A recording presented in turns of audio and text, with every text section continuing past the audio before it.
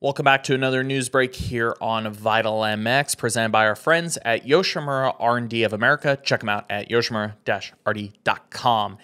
Hey, I'm your host, Michael Lindsay, and sadly, this news actually includes one of Yoshimura's rider, is Team Honda HRC's Chase Sexton. He has just announced that he will not be able to line up for round 2 of the 2023 AMA Pro Motocross Championship this weekend. We did see Chase have a pretty good get-off during qualifying at round 1 in Fox Raceway, and the team was back there again on Tuesday for a private test. A few of the factory teams rented the facility to try to get some quality testing time in on a national-style circuit. They probably lightly prepped the track from the race. Nobody was really there that we're aware of media-wise. Again, just a team private test. And at that time, Chase Sexton did incur another crash, and he has discovered that he, in fact, has sustained a concussion from this crash. We suspect that means he did not pass concussion protocol when he got checked out. This has removed him from this weekend's racing.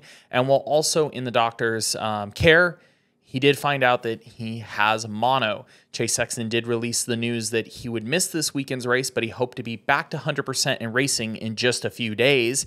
However, Team Honda HRC's press release paints a little bit more of a curious situation with the fact that they released that he did in fact incur concussion, and they did release the mono news.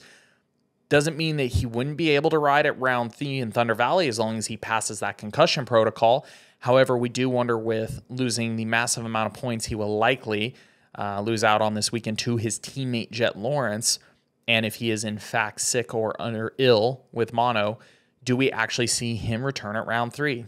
That will be the big question mark. We're guessing by the vagueness of these PRs that there is a chance that he could sit out more races in this season. However, at least at the moment, it is just Hangtown. And sadly, this may have cost us the epic championship battle we were hoping to see between the teammates, between the Chase Sexton, who is not much older than Jet, who has just kind of come into his own and become a champion in the Monster Energy Supercross Series, and now his young rookie, who has also been very successful, his teammate Jet Lawrence, trying to take him on. So at this point, we'll see if Dylan Ferrandis or others could step up, but Hangtown might be a little bit more of a boring race than we expected.